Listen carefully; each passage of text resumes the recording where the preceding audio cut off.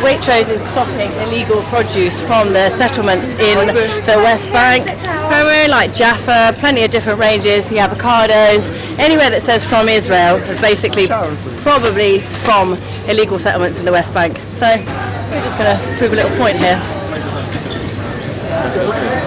Here's a letter from us to you as the manager here, just explaining why we're here and giving you a sense of what you can do as Waitrose to take action on this. So what would you hope that people shopping at Waitrose will do?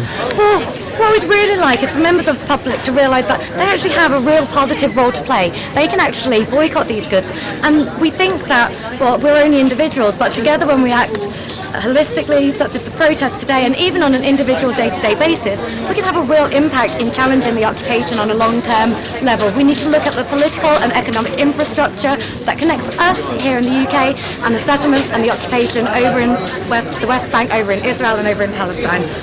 All these peppers I was going to take home from the West Bank? No. And a particular focus today in terms of the boycott is on the boycott of the illegal settlement goods. Many of these settlements are exporting their produce to supermarkets like Waitrose. And these settlements are Israeli settlements built on illegally occupied Palestinian land in the West Bank.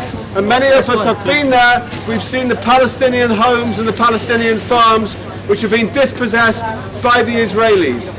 I'd like to leave the building. We are leaving the building. I'd like you to leave the building. We will be leaving. Thank you for that. Thank you very much. Yeah, we do hope to get a response to our letter.